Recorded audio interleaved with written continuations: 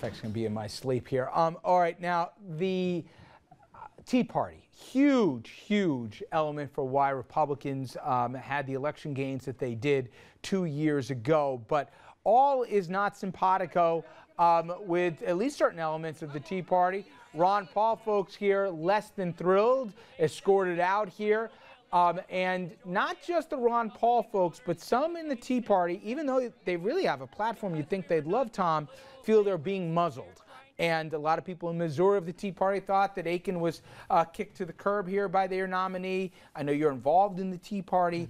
Does the Tea Party have a legitimate beef that they're getting pushed and they're not getting to speak? Well, I'll tell you something. I don't think most Tea Party members across the country would consider Ron Paul's followers to be Tea Party members. I think that, first of all, Rand Paul is going to speak. You've had more conservative folks than Mitt Romney speak on this platform.